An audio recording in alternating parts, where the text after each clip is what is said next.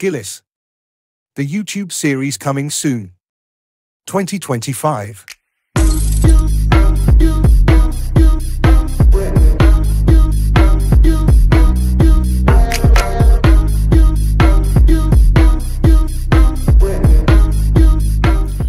Praise the Lord, everybody. This is Reverend Dr. Randall B. Gillis from El Shaddai Home Baptist Church for the blind and disabled. And you too. I want to let you know I got a message for you. Let's open up in prayer. Let the words of my mouth and the meditation of my heart be accepted in thy sight, O Lord, my strength and my redeemer. In Jesus' name, amen.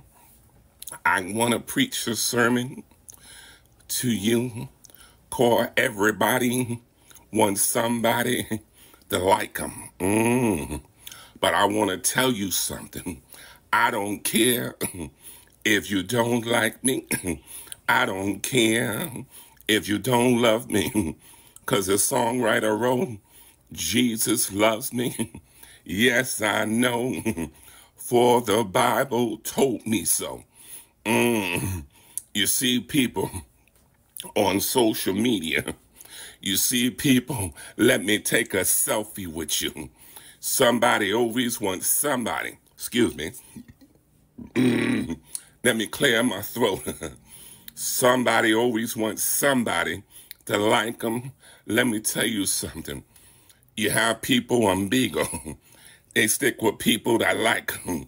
You got people on Facebook. They stick with people that like them. They got people on TikTok sticking with people that like them. But I want to tell you something. Nobody can like you like the Lord. I don't care if you don't like me. I don't care if you don't love me.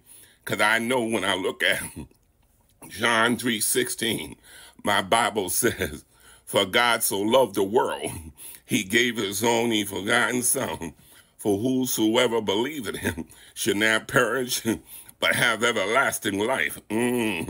That's the love I want. That's the like I want. See, I may not walk right. You're going to criticize me. I may not talk right. You're going to criticize me. I may not look right. You're going to criticize me. But I thank Jesus that he said, come as you are. See, I don't have to worry about how I'm walking because Jesus is going to straighten it out. I don't have to worry about how I'm going to be talking because Jesus is going to straighten it out. I don't have to worry about how I look with my glasses because Jesus is going to straighten it out. So I want to let you know with this message, I don't care if you love me. I don't care if you hate me. For I don't need social media to give me props because Jesus gives me props. I don't need clout because Jesus is my clout. I don't need anything but Jesus to love me.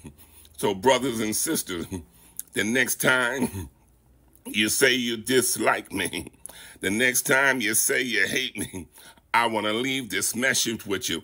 I don't care.